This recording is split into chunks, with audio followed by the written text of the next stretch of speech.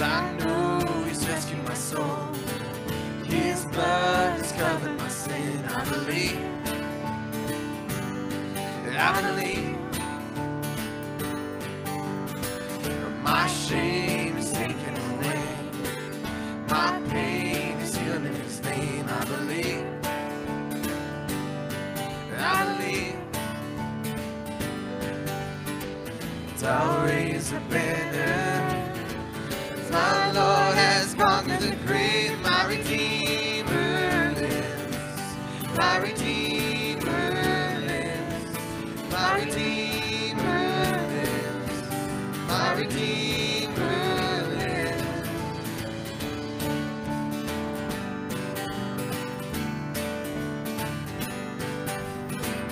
I know He's rescued my soul. His blood's covered my sin. I believe. I believe. My shame He's taken away. My pain is healed in His name. I believe. I believe. I'll raise a banner. My Lord has conquered the grave. My Redeemer lives.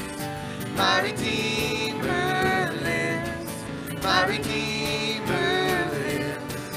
My Redeemer lives. You lift my burdens. I'll rise with you. I'm dancing on this mountaintop to see your kingdom come. My Redeemer lives. My Redeemer lives. My Redeemer lives. My Redeemer lives. My Redeemer lives. My Redeemer lives. My Redeemer lives. My Redeemer lives. You're a sinner. Believe in the Lord Jesus and His resurrection. Confess Him with your mouth and call upon His name, and you'll be saved. Thanks, guys, for being in here, youth. Love you guys. Appreciate you guys. Look forward to you guys preaching, and we get to watch. We've gotten to do some of that. Didn't this guys do so good today? Thank you. John, thank you for doing sound. Terry, thank you for doing overheads. You guys did a much better job than if I was running back and forth. Oh, Ben's asking if his guitar could be muted.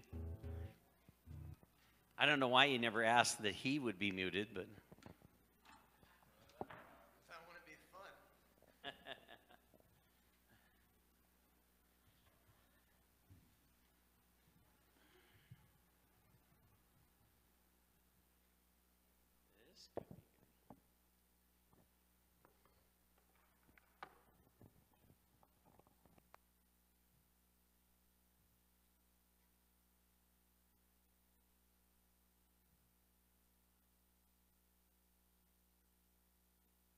Can you hear me now?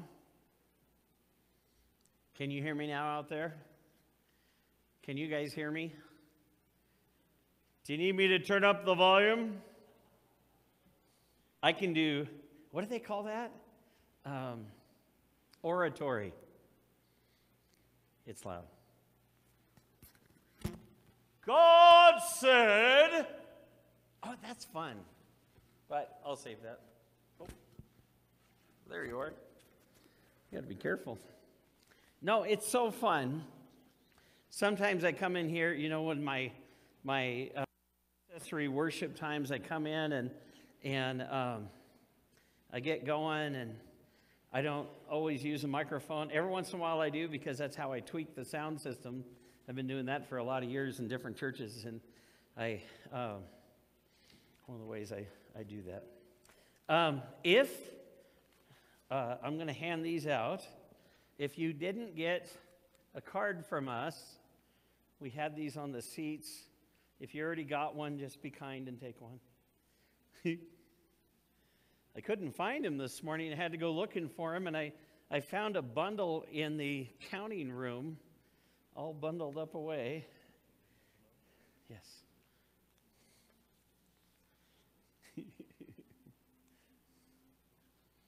Oh, you got the baby, no fair. Yeah.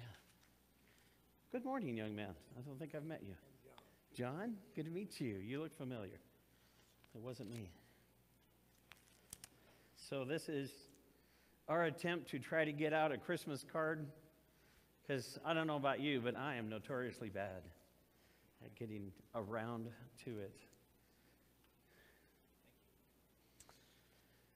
Holy, you know, I love that picture.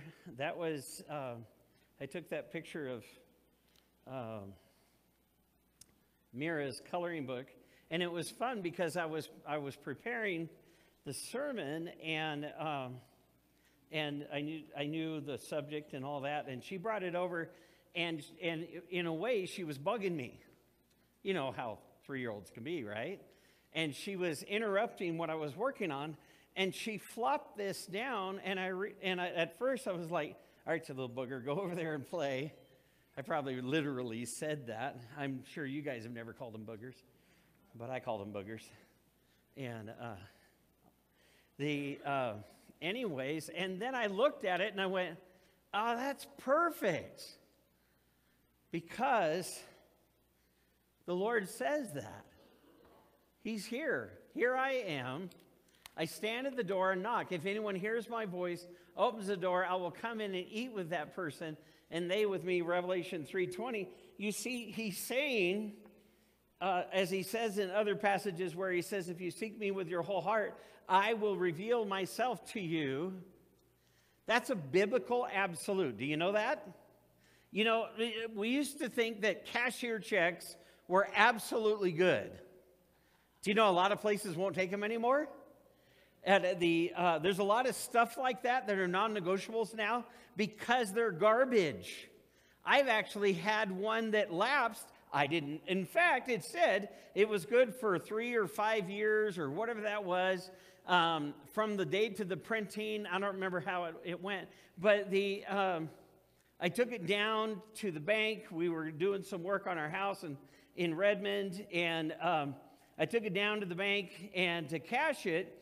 And they said, oh, this is outdated. I said, no, there's 2 years to go, or 3, whatever that was. And they said, no, it's no longer in our system. We had a system change. I said, well, I didn't. And I was nice. Don't get me wrong. I was in customer service for a lot of years. And so anyways, I'm like, I knew it wasn't their deal as far as the bank went. And thankfully, we have friends in those areas, and they got it taken care of. But they're like, oh, yeah, it could take 6 months to a year. And I'm like, I don't think so. Anyways, but with the Lord's help, we got it taken care of. So let's get to this. Salvation. The Lord is standing at the door of your heart, and he's knocking on it. Hello? Anybody home? Anybody here ever watch Star Trek? You don't have to admit to it, but you know. And one of the most, well, I'll ask you, what is one of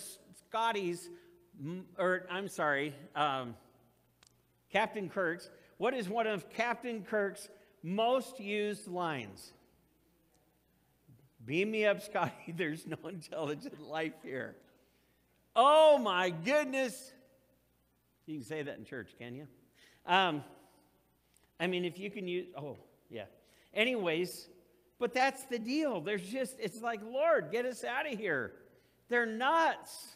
They've lost their marbles. In fact, during one of the elections a few years ago, when a person was elected into office, and there was a lot of election stuff happening in Oregon that was twice as dumb and stuff, and I turned to Becky and I said, we need to get out of here. We need to go somewhere where there's people that love Jesus. Because I was basing it on the vote. I wasn't basing it on people in the church or whatever kind of a deal. And I'm not kidding. The Holy Spirit hit me like a ton of bricks and said, why would I send you where I don't need you? I'm like, ouch, right? Okay. And I'm not opposed. I'm like, okay, well, that makes total sense because, if you're going to do some work, at least do something worthy to be done.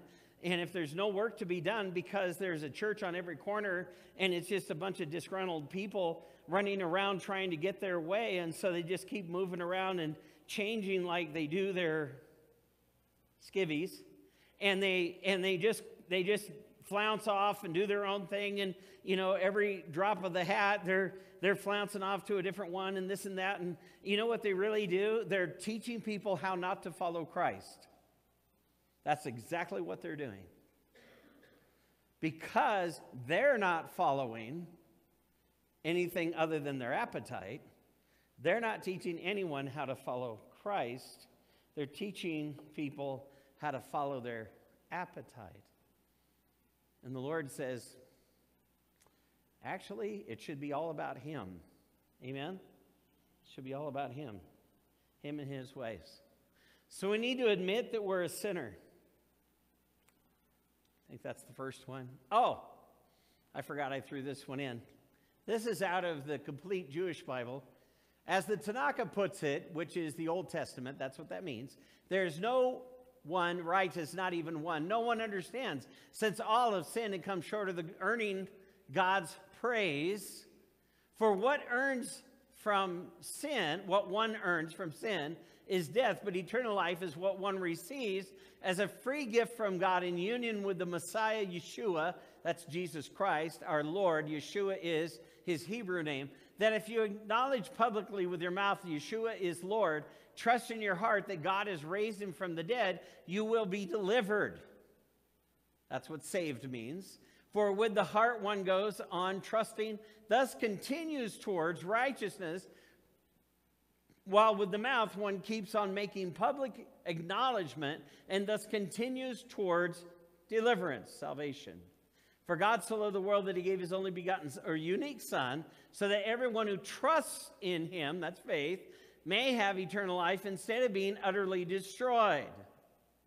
For God did not send the Son into the world to judge the world, but rather that through Him the world might be saved, since everyone who calls in the name of Adonai, that's that's Yahweh actually, Adonai, will be delivered. And that calls on, we'll get to some points here. Pretty close. All right. You ready? Let's say those bullet points together. Admit you are a sinner. Believe in Jesus and the resurrection. Confess it with your mouth and call upon His name. These are the prerequisites. We have Romans chapter 3 there, verse 10. As it is written, there is none righteous, not one. The Bible says that none are without sin, no, not one. None is righteous. What is righteous? The true righteousness in its base understanding is when you understand righteousness, it's when you understand God has a right to do or tell you anything He wants, because based on Genesis 1:1, in the beginning, God created the heavens and the earth. And of course, based in John, the book of John, we know that all things were created by Him, for Him, and through Him, talking about the Son, Jesus Christ, whom the Father said, go ahead, Son, go ahead and create. Do you guys want the lights up? Does anybody want the lights up? Okay. All right. You guys look so much... No, I'm just kidding. But there is none that are righteous, and righteousness is to think and or act like God. And again, base righteousness is that God has a right to tell me how to think and act. In fact, He let Adam determine the name for the birds and the bees and the animals and the maybe the trees. That just rhymes, right? But he also named one in particular. When she was created, he rightfully said, whoa, man. He was, and they hadn't even invented the lazy boy yet, or the couch. But he knew how to stay off. Whoa. None of us are righteous. Revelation, I think it's in chapter 3, but the Lord says this to one of the churches. He said, you know, you think you're something, and everybody thinks you're something, but you're not. You're pitiable, poor, and blind. And I may be mixing up a couple verses, but what I do know is this, is that he says, you've lost your first love. What does that mean? Well, all of us who have ever courted, all of us who have ever tried to date and woo somebody to our side, there are things you cannot do and get them to come to you, right? Like be rude, stupid, blah, blah, blah. If we're going to be righteous, if we walk in righteousness, if we walk like God, if we think and act like God, that's going to actually draw other people to God. But we're going to struggle with it, and one of the other things that draws people to God is when we go to them and say, I'm sorry. You ever had a misunderstanding? If you haven't, you've only been born. Little do these babies know, they've already had misunderstandings, and they bellyached about it. You thought they just wanted their diaper changed. It turns out they also wanted milk. There was a misunderstanding. Anyways, none of us are righteous, not even one.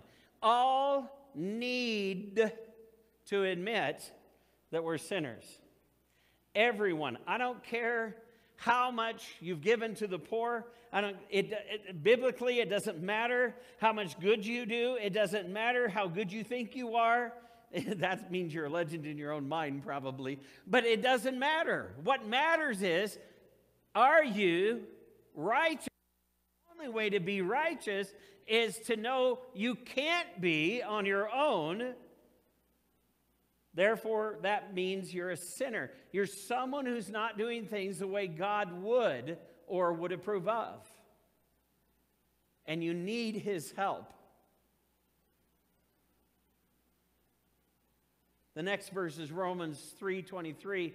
For all sin and fall short of the glory of God. Now, there's different renderings in the Jewish Bible. It says that has fallen short of God blessing them for the way they're living, or, that kind of thing. I look at it this way as well, is that the glory of God is the revealing of God, or it can be blessing for sure. But it's when we sin, we don't reveal God for who he is. By the way, you were created to reveal God. Years ago, I'm on sabbatical, I'm on a lake, I'm out on a kayak, and I'm meditating on the Word of God, studying and studying and studying, because that's what he led me to do. And I'm actually meditating on Revelation 1, 2, and 3, the first three chapters, mostly in chapter 2 and 3. And I had a whole stack of books I was going to read. Never got to. But I got pages and pages and pages of notes. Anyways, and I'm out there, and it's in this region, and there's an eagle that is, I would say, miles away, and it's soaring, and it's huge. Because it's miles away, and you can tell it's a big one. And I'm like, whoa, that's cool. Now, see, I was an Air Force cadet. I flew remote control planes. Gliders was one of my favorite. I had a 12-foot wingspan glider. I still have one. And I think it's it's 10 or 12 foot. But we had a 12-footer.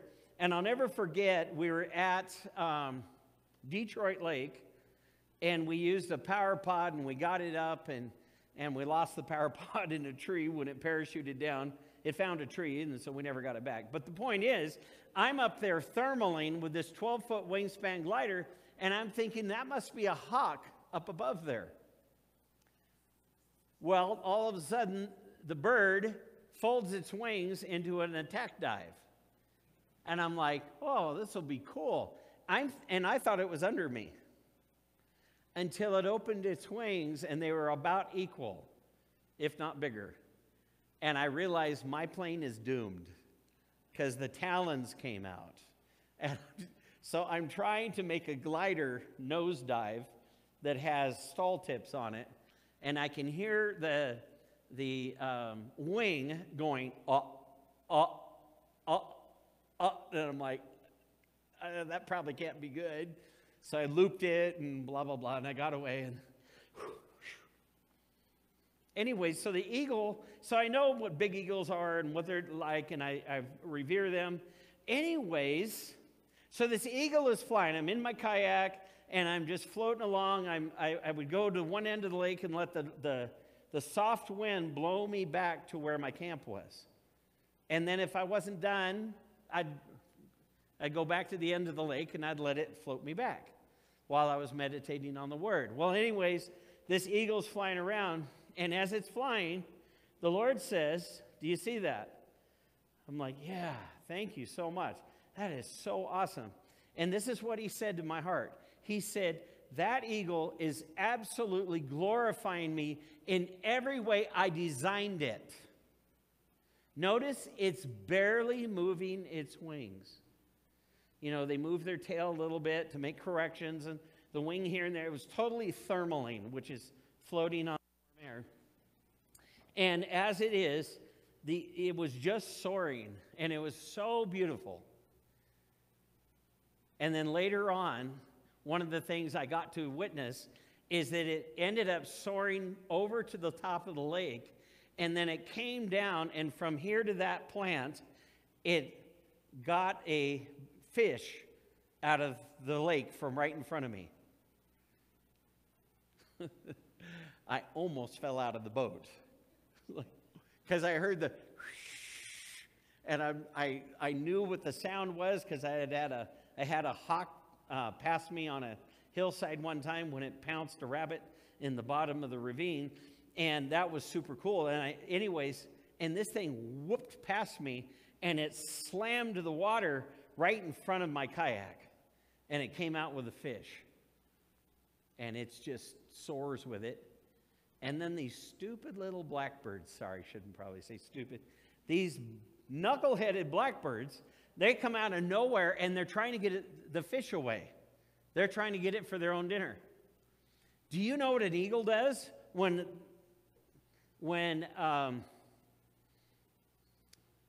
not so smart little blackbirds, trying to think of nice words, not so smart, sorry, I'm like a dad with their kids, you know, you little, anyways, you learn how to filter, right?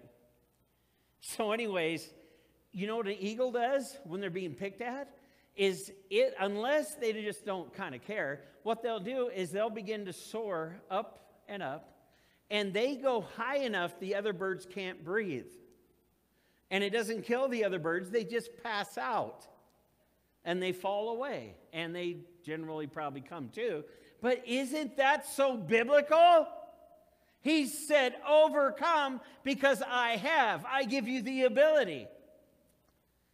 But you see, when we're sinning, we're falling short of showing the world how amazing God is by his design.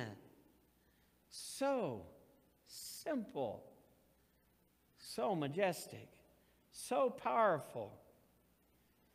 And by the way, when he plucked that fish out of the water, scared the bejeebers out of me. Anyways, when he did, he was glorifying God in how he was created to get his dinner. He went and got it. He didn't sit up in the thing and squawk and yell and ask for everybody else to go do the work. That was the little blackbirds. They're like, well, you go get the fish and we will torture it out of you. I just love that they just soar above I think that's so cool. All have sinned, fall short of the glory of God. All have sinned. So, have you ever met those people who think they are without sin? Have you ever met those people who are God's gift to mankind for perfection? You ever met them? What do you want to do? Ooh. That's the official biblical response. Ooh. I'm telling you, it works, right? Ooh. I think they made a song like that. Get your hurl on. I'm so bad. Romans 6:23, for the wages of sin is death, but the free gift of God is eternal life in Christ Jesus our Lord. You know, I'm always trying to be a little bit careful with the image of the description of hell is that the second death is the lake of fire, and in the lake of fire it says the fire never goes out, the canker never dies, so you get to have worms and you get to be burned forever, and I mean it's just on, and it's really bad. But that's the wages, that's the payment you get for sinning, is death. And ultimately, of course, it's separation from God. It's not just you're going to burn and die, burn forever, but you're going to be separated from God and his blessed attributes. And I've told you guys the story of a guy that I was at a Starbucks. The Lord put on my heart. I asked him, where do you want me to study? I'm out of town. I think I was on a hospital call. And I asked the Lord, where do you want me to study? It was the Starbucks across from Fred Meyer and Bend. And so I'm there. I bought the cheapest little cup of coffee, drip coffee I could. I like some Fruity coffee, but not very often. Anyway, so I had this little drip coffee. And I get done, and the Lord had me, put my Bible out, even though I was doing my electronic Bible. But he wanted me to put my Bible out, and I'm thinking, I'm going to get some questions, and that's the ice coming down. Anyways, and so I get done, and I'm thinking, well, nobody said anything, but I felt like it was time. Well, it was time to go. I had to get going. Anyways, so I'm going, and I get up, I get my stuff, and I'm packing it out. I got my Bible and my iPad and whatever it was, and I'm going out, and this guy gets the door for me. I'm like, thank you so much. And he's got this funny look on his face. Long story short, he goes, so, as he's holding the door for me, it's a double door set. So, if your God is so loving, why does he send people to hell?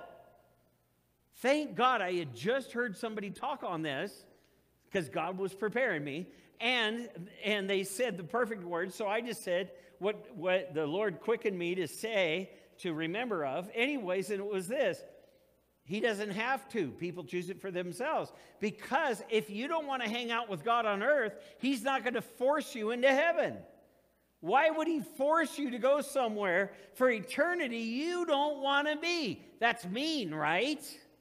So instead, he actually, do you know that hell was created? Hell was created for the demons, for the devil and the demons, for those fallen angels. That's what hell was created for. It had to enlarge itself to receive the rest who will be in rebellion. So you see, God, in his love, kindness, I would say maybe mercy, God goes, well, if you don't want to hang out with me, there's a place where you can hang out. He doesn't have to throw them there. They can choose it. I'm not kidding. People do that. I know you know that, I would think. But I had somebody get really ticked off because their husband came to the Lord the last few seconds of life in the hospital in John Day. And their husband came to the Lord and even had us baptize him right there in the bed. And that was different because we believe in immersion. We immersed him. He was very wet. But here's the deal. And he died within minutes or seconds after that, whatever that was. But the thing is, though, is that she got ticked off. And I'm just telling you plain. She got ticked off. about the fact that they had made an agreement they were going to party with their friends in hell eternally and together. And of course, those of us who know the Lord just go,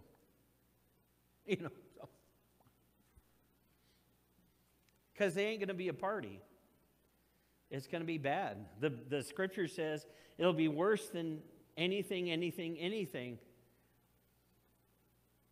In fact, it's so bad that God doesn't want anybody to go there. Do you know that God does not take pleasure in the death of sinners, non-repentant people? Do you know that? But he says it is a joy in the heart of God when one of his saints passes away. It's because they come to be with him. He's like, woohoo, welcome home. But when a sinner dies, he weeps because they'll never get to be in his presence again. So that's the wages of sin. But the free gift of God is eternal life in Christ Jesus our Lord. Again, maybe it's because I didn't grow up in the church, but I thought that salvation, until I had a lot more training, I really thought God just wanted us to be saved so that when we die, we can have peace and we can have heaven. That's not his point. He wants us to have life more abundantly from the moment forward from when we come to Christ. He wants us to have peace in the midst of the hell on earth we go through. He wants us to have peace and joy now. He wants us to begin to enjoy our eternal life in Christ Jesus now. And if we'll keep a hold, according to, again, the book of Revelation, if we'll keep a hold until the end, we get that reward, which is heaven eternally. But he wants us to enjoy it now. Too many people are waiting for the end. So here it is, believing Jesus, the resurrection. God so loved the world that he gave his only unique son. This is out of the Complete Jewish Bible. It reads, it's very literal as well as the New American Standard, King James, whatever. So the wording is slightly different. Anyways, for God so loved the world that he gave his only and unique son, so that everyone who trusts in him, that is, have faith in him, may have eternal life instead of being utterly destroyed. I love how it tags that on, how it clarifies. The wording is so easy to work with. God did not send his son into the world to judge the world, but rather so that through him the world might be saved. You see, when we say salvation is free, we need to remember it's free to us, but it sure wasn't free to God, and it sure wasn't free to Jesus Christ. It was torture. He got spat on. They said that he was a drunkard and a sloth. Said that he was misteaching, that he wasn't, sticking to the word. They maligned him. They despaired him. They tried to kill him, on and on and on. And then they beat him. These are his own kids that he had created, and they beat him. They mocked him. They pulled out some of his hair. They pulled out part of his beard. They pounded the crown of thorns into his head. And yet, with all of that, he continuously said, in the tense of the Greek verbs, he was saying, Father, over and again, Father, forgive them. They don't know what they're doing. That's hard to do, isn't it? When somebody's dirty, when somebody's treating you poorly, when somebody is calling you a donkey, when somebody is calling you mediocre, when somebody's speaking poorly about you or trying to make it look like you're an idiot, it's awful hard to say, Father, forgive them. They don't understand what they're doing is fighting against you. It's hard to do that. It's more fleshly to reach out and massage them. But the Lord set us an example. You know, the Father says this, leave vengeance for me. Leave room for me to bring vengeance on those who oppose you. And boy, that's better. God didn't send his Son to the world to judge it, but rather so that through him the world might be saved or released from the destruction they're headed for. You see, God isn't looking forward to beating you. God is not looking forward to hurting you. God isn't looking forward to harshly disciplining. God is, in fact, it's in Lamentations, I think it's 3:33, but it comes out to, if you dig it out, and there's a couple verses you have to work with too. Anyways, is that God does not willingly pour out his wrath on the sons of disobedience. So God even goes against his own will when he pours out his wrath, the thumos. God didn't send his Son into the world to judge it, but rather through him that it might be saved. And by the way, if you're a Christian or you have become a Christian or you're thinking about it, one of the things he's looking for is someone who will reflect him so that others can see him. And that's why we're going over this, because we don't want to take the chance that somebody comes into our midst and doesn't know for sure whether they're saved. That's a horrible thing. It's a horrible thing for a family to think about. What has potentially happened to their kid or their loved one is what has happened. But thank God for the opportunities to get to share salvation and see what God can do. He goes on to say in Romans 10:9 and 10, that if you confess with your mouth Jesus is Lord and believe in your heart God has raised him from the dead, you will be saved. For with the heart a person believes, resulting in righteousness. With the mouth he confesses, resulting in salvation.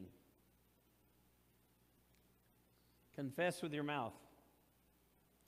That doesn't mean lip service. Have you ever had somebody give you lip service? You ever had somebody say one thing and do another? You ever had somebody talk out of both sides of their mouth?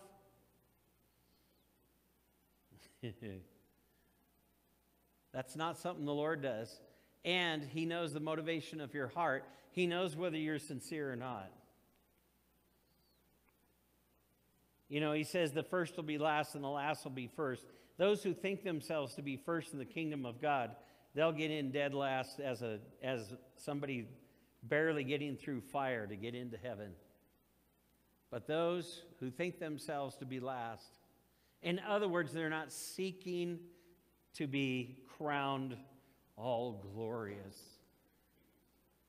Boy, that ice is really having fun out there. Pretty cool. By the way, you don't want to stand under these eaves when it melts and the whole thing goes, whoa. You will be baptized. We may not find you for a while. It's the other baptism. Eskimos probably do it that way, right? Just throw ice cubes at them. Just kidding. Here's the deal, guys. We need to confess with our mouth that Jesus is absolute Lord. He is the King of kings and Lord of lords. He is the first and the last. He's the preeminent one. If you're not sure, read Revelation 1, 2, and 3, and you'll get some descriptors, and of course you can get into Ezekiel and all that. But here's the deal. If you believe with your heart that God has raised him from the dead, you'll be saved. But you have to believe with the heart. In the other version, the Jewish version, it says you have to have trust with your whole heart. You can't just go, "Whoa, sure, I believe," because I'm grateful that Christianity is no longer vogue. You know why? Because there's been just a multitude of people over the years, and there still is, but in general, especially here in the West, because it's tough to be a Christian in the West, it's become less pretty to be a Christian And so we have less non-Christians calling themselves Christians, at least over here. We, unfortunately, still have people in the White House and the outhouses, however you should say that are calling themselves Christians. They're even offering to pray for you. And my answer is, don't you dare. I don't know what demon you're praying to, but it has nothing to do with Yahweh. Has nothing to do with God. So that with the heart a person believes, resulting in righteousness. Because you see, when you believe in the Lord Jesus Christ and you follow him with all of your heart, then you're paying attention to what he's doing so you can do what he's doing. And what ends up happening is you start acting and reacting like him. You start responding like him. You start thinking like him. And in fact, he says, if you actively and consistently hang out with me and actively and consistently hang out in my word, ask whatever you will, and I'll do it to glorify my Father through me. And the reason he say that's not name it or claim it, it's actually, you can name the verse and claim it, because you're hanging out with the Lord, and you're hanging out with the Lord in his word, and you're getting to know him as your first love, then what you ask for will be his will. Does he not always say yes to his will? Which one of you parents, when your child asks to do your will, says no? That'd be pretty weird. In fact, some children at certain age groups, if they said, well, what would you want me to do today, Mom or Dad? The first thing that probably goes through our mind is, who are you and what did you do with my child? But thank God, not always. They have their good days when they sleep in. I'm just playing. With the heart, we believe, we trust, and that belief it's a faith obedience belief, and it results in thinking and acting like God out of love and gratitude for what he did. And so with our mouth we confess, he is my Lord. He is mine, and I'm my beloved, and he is mine. His banner over me is love. Right? That's why he's our beloved. It's because he loves us. And as my new favorite song at the moment is, he says, I know you're proud of me, even though at times I don't deserve it, or even though at times I don't deserve it. But the point is it's just God wants so much to be proud of you. Wants so much to get to love on you. And just like the rest of us who get to lead and serve, all we want is for the children of God we're responsible for to just follow the Lord. And as the Lord said through Paul to the Ephesians, whatever it was. Anyways, when he was talking to him, he said this. He goes, oh, I gained my life from the fact, I start living, woo, because you're following the Lord like you should be, and it gives me life, it gives me vitality, it strengthens me because you're following the Lord the way that you should. It makes me know it is absolutely worth the effort. Oh, I become alive. You see, as an equipper, whether apostle, prophet, pastor, teacher, evangelist of the equipping ministries, there's nothing more exciting than to watch your team win. Because we're coaches. We are a servant. We are a saint. We do play in the game. We do put on the armor and we get out there and we get the ball and we run down the field. We do that stuff too. But for the most part, when we become an equipper, we're there to teach, train, and coach so you can win the game. And then we as coaches go, yes, you're winning. Yes.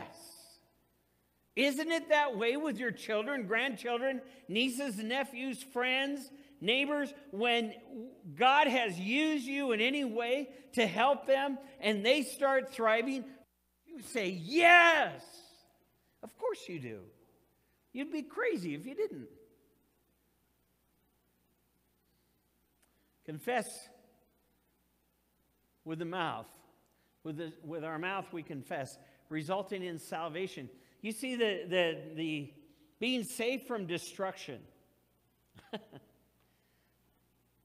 Being saved from destruction isn't just the destruction of hell, but it's also saved from destruction on earth. Because when we follow the Lord, we will be saved from some of the things we would have dealt with that we don't have to. Now, the Lord also says this, if you'll follow him with all of your heart and really be his follower, you will have flipses, you will have pressures, you will have times of tribulation. That's the lighter tribulation. Thumos is the fiery, hard one. And we're not set aside to that if we'll follow the Lord. But the point is that he says, if you follow me with your whole heart, you will have tribulation. But the difference is, yeah, you'll have tribulation, but you'll have joy and peace at the same time. It doesn't mean you don't want to go massage people that desperately deserve it. It doesn't mean you don't want to thank them profusely in some impactful way. Romans 10:13, for whoever will call on the name of the Lord will be saved. Seems so easy, doesn't it?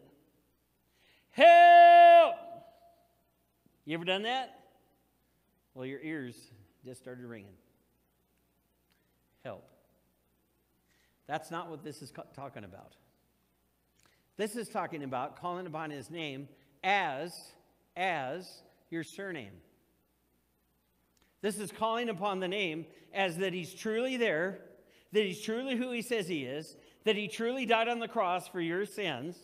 You're calling on his name that he truly went through carrying the cross, being nailed to the cross, being beaten, being abused, being misused, being misunderstood, all of that. But it's calling upon him, not in it, and it's great to say help, and God does respond to our request for help, but this is when you call upon the name of the Lord, you will be saved. That is calling upon him as being your Father, being your Creator, being your King of Kings and your Lord of Lords, being your CEO, your CFO, all of that.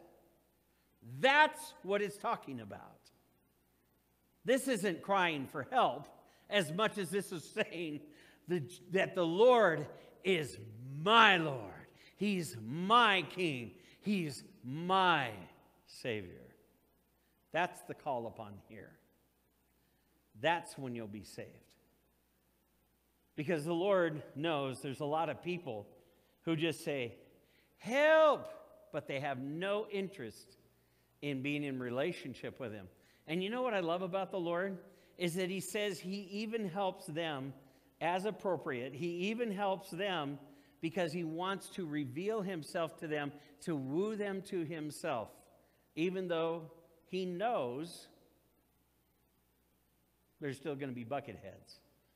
Sorry if that's you. But the point is that God wants you to call upon him, that he's a rewarder of those who diligently seek him, that he really is the I am that I am, that he really did die on the cross for your sins. Here it is again. Whoever will call on the name of the Lord will be saved. How will they call on him in whom they have not believed? How will they believe in him whom they have not heard? And how will they hear without a preacher? If you think God doesn't want, if you buy into the lie that God doesn't need you, you've been listening to Satan. No joke. If you buy into the lie that God can't use you, well, if you're not willing to follow the Lord, then it's possible God can use you like a donkey, or as somebody said recently in the King James Version, a jackass. I'm sorry, I hate that. But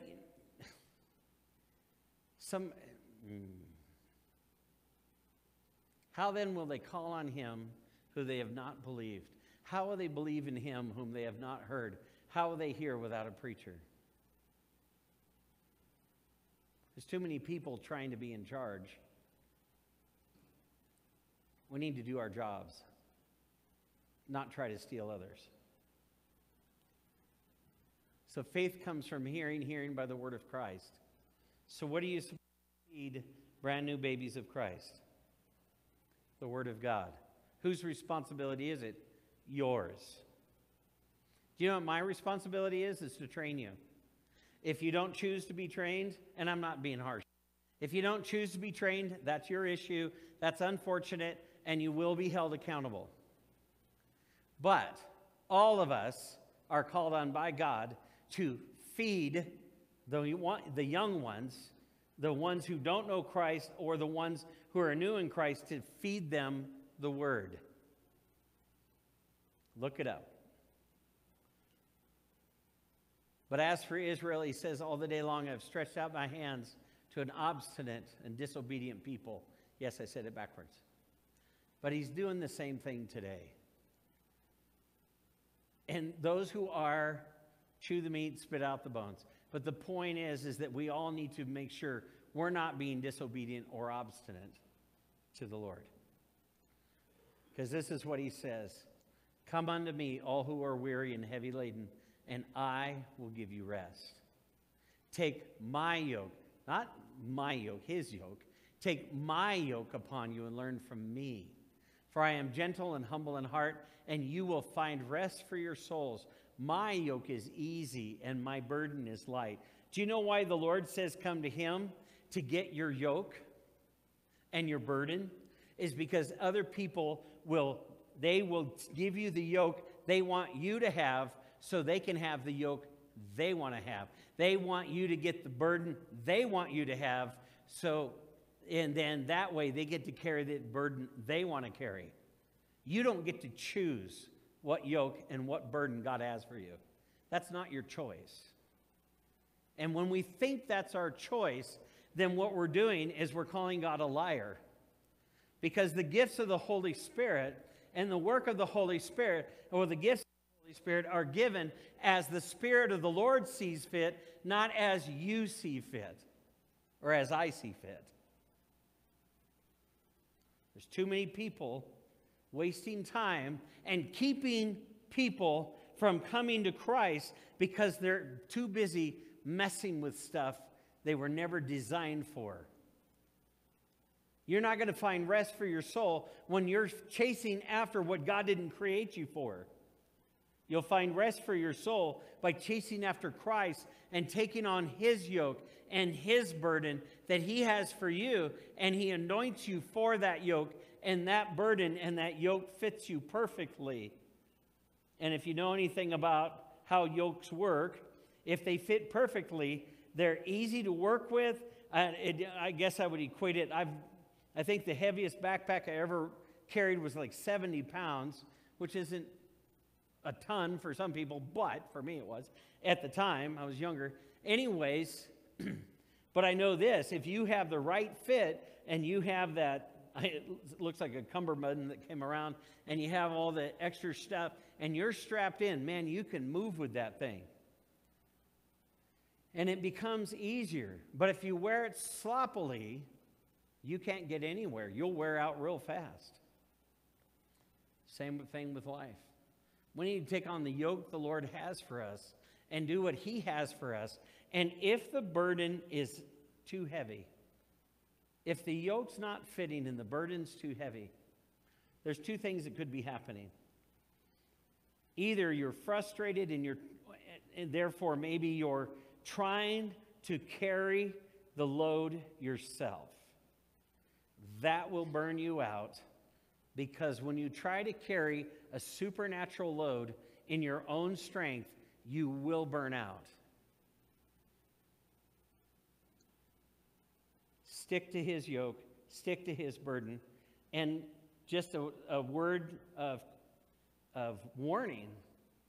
Do not force others to carry your burden, your cross, or to connect to your yoke because you're not willing to do your part. Make sure you're doing what God has told you to do. Here's where the Lord wants you and where he doesn't want you. He wants you in his grip. He wants you in his embrace. He wants you to know his love. He wants you to have it now and have it eternally. What he doesn't want is for you to be in the lake of fire that'll never go out. It'll never quit burning. That's the second death. He doesn't want you there. But it's interesting. Do you know that Jesus taught more about hell than heaven? It's the same reason we put locks on doors to keep little kids from getting into the poison. And we put Mr. Yuck stickers. I don't know if they still do that, but they used to be. Mr. Yuck stickers on things to say, don't touch that, little Johnny, little Betsy, little whatever. Because Jesus knew it would be harder to keep people out of hell than it would be to get people to go to heaven. Because the Bible says, narrow is the way to righteousness to heaven, and wide is the way, and many are those who take it. Most are those who take it to go to hell. So we need to be careful. We know the steps of salvation for ourselves, and then, of course, the Lord wants us to share that. We need to be baptized. We need to be baptized in water and in the Holy Spirit. God wants us to do supernatural work. He doesn't want us to do what we can do. Again, that's where the burden and the yoke doesn't work, is when we try to do it in our own strength and our own abilities. But if we're baptized in the Holy Spirit, it gives us more strength, supernatural power to be able to do what God wants us to do, to be a greater witness in the world for him, not so we can be shinier or sought after. That's what the devil tries to get us to do. Because isn't that the ploy of the devil? Isn't that what he did? But we need to be baptized. If you come to the Lord, then we need to be baptized. That's what that tank is for. There's still water in it. We need to be baptized for the remission of sins, in that it's an obedience thing. But we need to not hop that and not do it. Look at this. The Lord was talking to he appointed 70 others to go out in pairs ahead of him. Every city he was about to go. And he was saying to them, the harvest is plentiful, the laborers are few. Therefore, beseech the Lord of the harvest to send out laborers into the harvest. Go, behold, I send you out as lambs in the midst of wolves. What is he saying? You ever been at an event where you're a part of the event and everybody leaves except for 2 or 3 people, but everybody else leaves and doesn't do anything to help clean up? That's kind of what it is in the kingdom of God, is that there's a few workers and everybody else just leaves the work to them. And again, if this is stepping on your toes, praise God. If it's not stepping on your toes and you're just saying, amen, then you know what? Chew the meat and spit out the bones on it. But know this, the Lord has told you as much as me, go, I send you out as lambs in the midst of the wolves. This is not going to be an easy job. Do you know, at no point in time in Scripture does the Lord say, if you love me enough, you'll never go through hardship. What a joke. But he does say, if you love me, if you follow me, I will take you through or over or around, whichever he chooses. Because when you go through things, it tempers you and prepares you for the harder things that you need to get through. It's also where your character shows up. And I'd like to say, boy, I'm always perfect. Every time I get challenged, I always respond perfectly. But this roof would not withstand the lightning to correct me with. And I'm not wearing my asbestos skivvies. This is where Jesus wants us. He wants us to admit we're a sinner, believe in Jesus Christ and his resurrection, confess with our mouth, and call upon his name as our personal Lord and Savior. I'm going to ask if everybody close your eyes.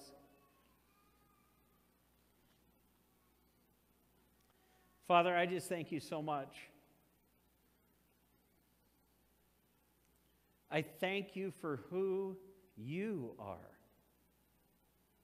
And I thank you that you can cause your servants to stand. In fact, you even had your servant write down a comment to their enemies. O enemy,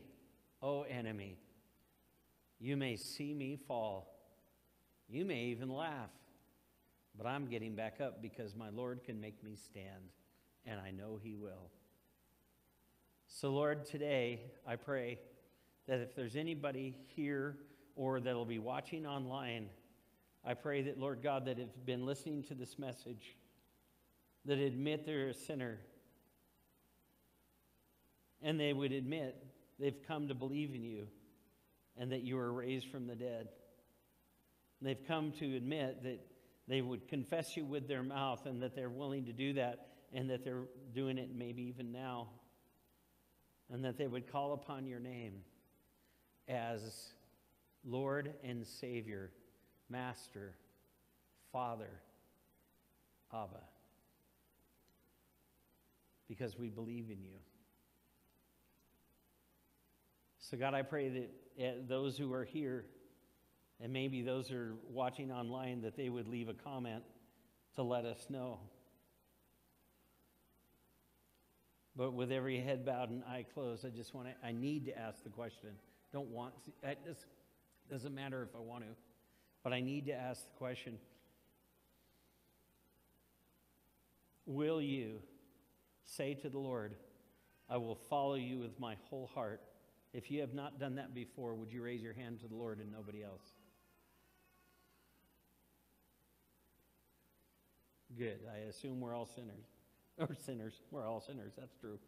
But saved. Lord, we come before you. We need to be reminded of what it is to be saved.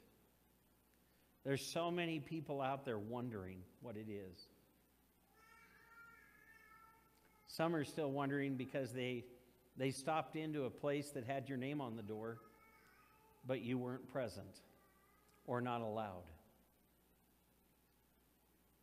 Some don't know because they don't have enough information, because faith comes by hearing and hearing by the Word of God. And they haven't had somebody tell them. So Lord, I pray that every one of these steps to salvation will be used. It has the scriptures on it. Will be used to help people come to Christ. To invite them. That these will be used as invitations. And that many will come to know you as Lord and Savior.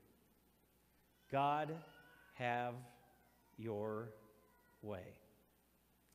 In Jesus' name, amen. Stand with me. Let's see if you guys remember the song. Lord bless you and keep you. Make his face shine upon you. Be gracious to you. Lord, set his face towards you and give you peace. Amen.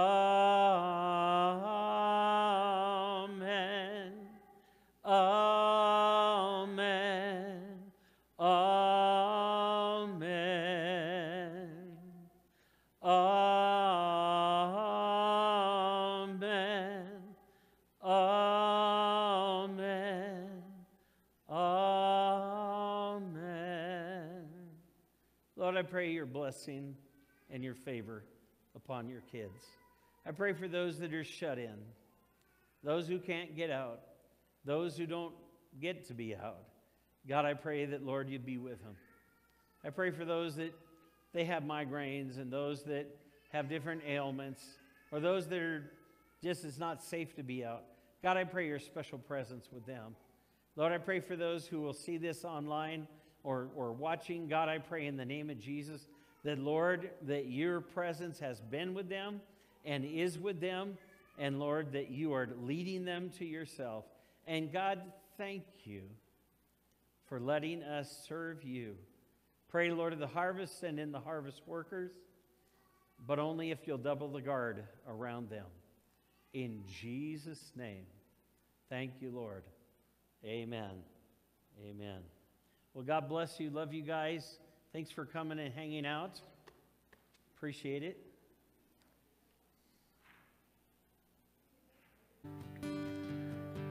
God, we need you so much.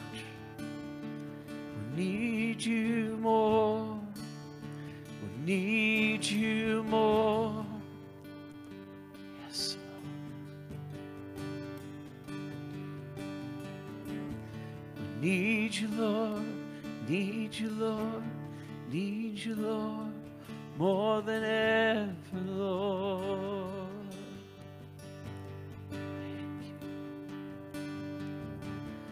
Move your hand by your power. We need you, Lord.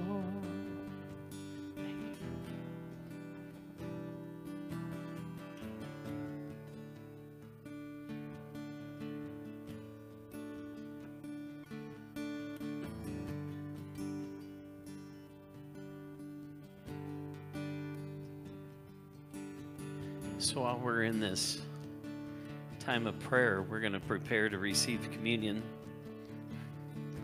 Gene, you want to come help? I waited for him to get all the way over there. Todd? Thank you, Jesus.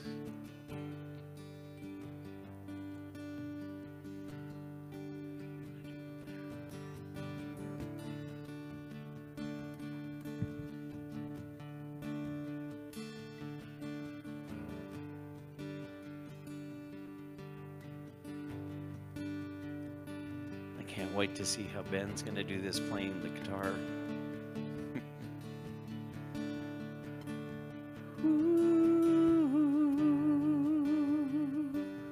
You're worthy, Lord.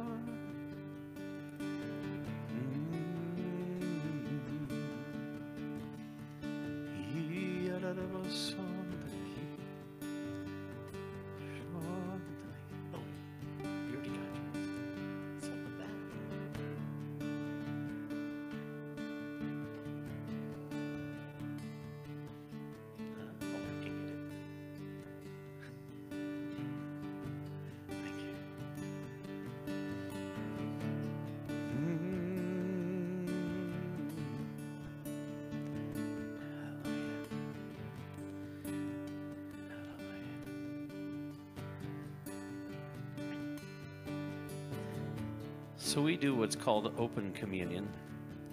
That means anybody who loves the Lord is open to partake.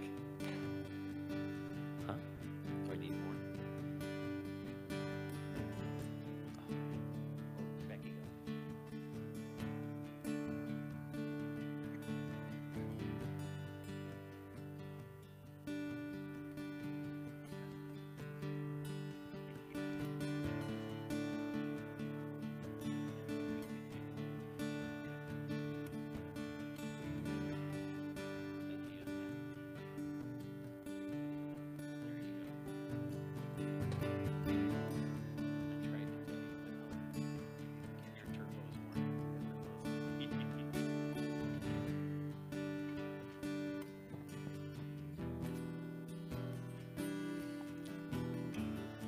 So today we're going to be talking about salvation.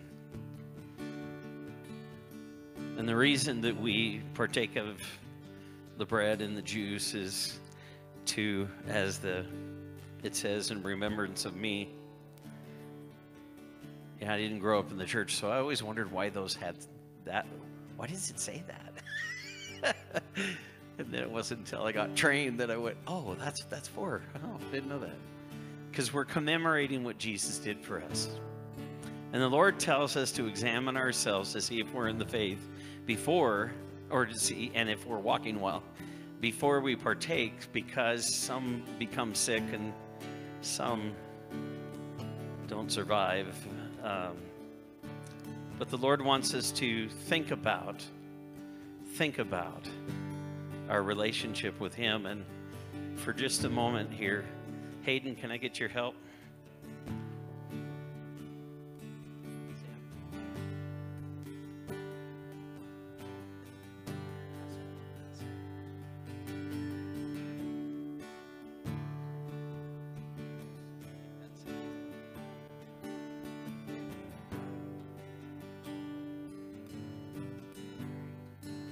Can we switch it over to the iPad, please?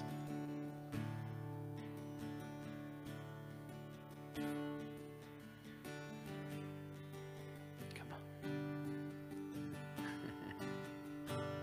So you're getting a copy of the main screen, Steps to Salvation. And on this screen, this was from a coloring page from Mirror's coloring book.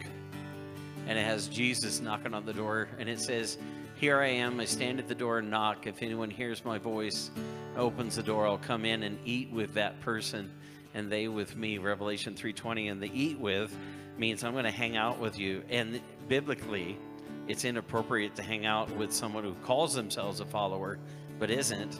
Anyways, what he's saying is, I'll accept you, and I'll come in, and I will dine with you, which is a high thing. We've had friends that have gotten to dine with some pretty influential people over the years, and if each of you could have one.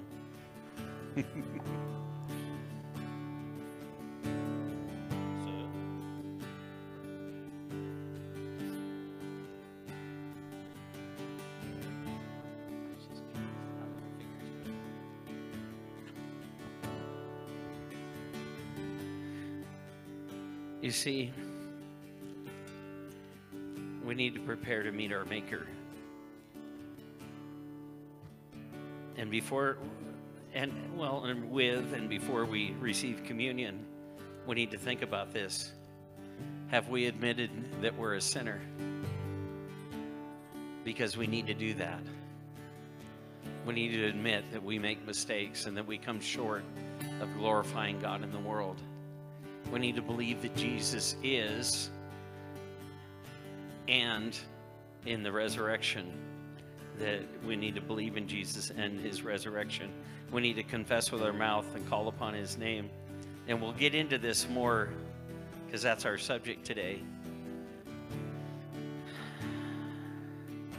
So Lord, we come before you.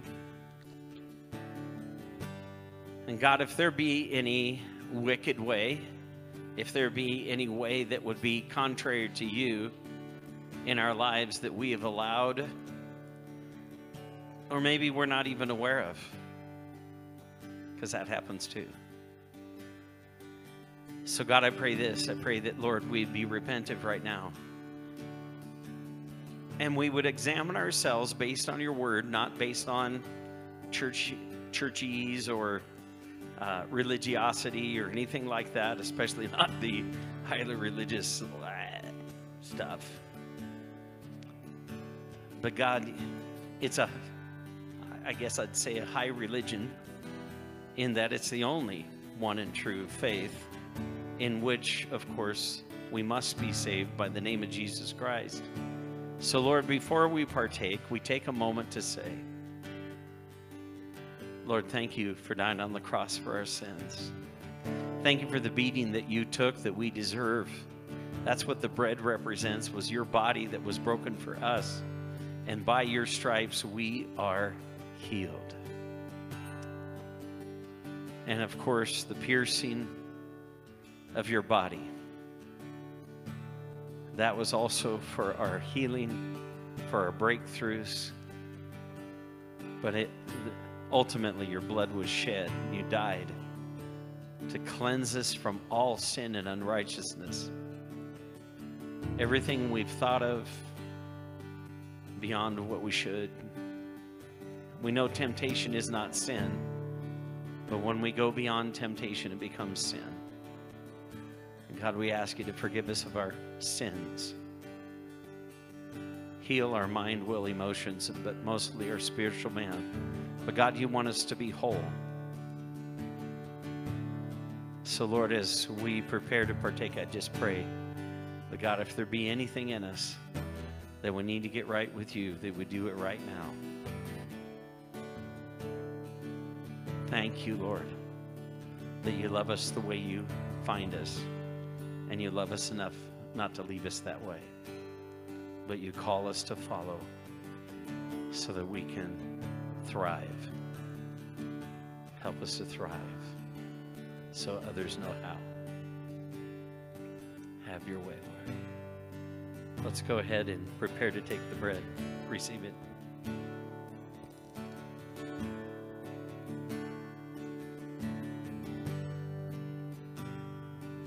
Lord, I want to thank you so much for taking the beating I deserve and the beating I will deserve. Lord, I want to be perfect. I don't want to make mistakes. But I've quit saying, I'll never do that again. Instead, Lord, I've learned to say, Lord, with your help, I don't ever want to do that again. Keep me from it. Help me. I know I have my choices, but I also need your strength because I'm not strong enough. The spirit is willing, but the flesh is weak. You took the beating so our flesh could be stronger. You said to overcome as you overcame. So Lord, thank you for taking the beating I deserve. In Jesus' name, let's take the bread.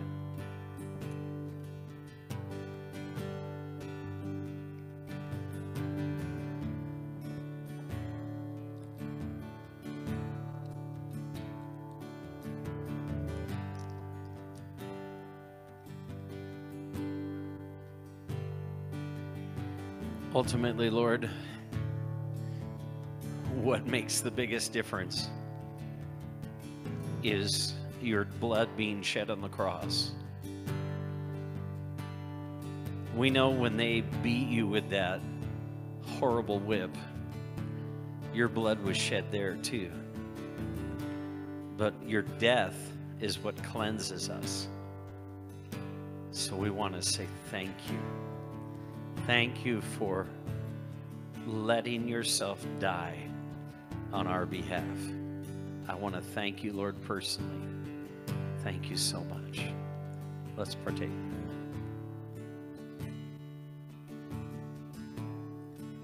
I want you to take those pass outs with you.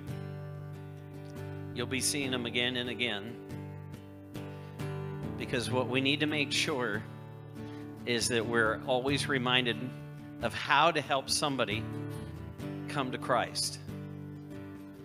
We need to not take the chance that we are around people a lot, but we never tell them how to come to the Lord. And I want to encourage you, give them away. I was going to make bookmarks, but I didn't. This is as close as I got. And actually, I think that's okay. But you need to admit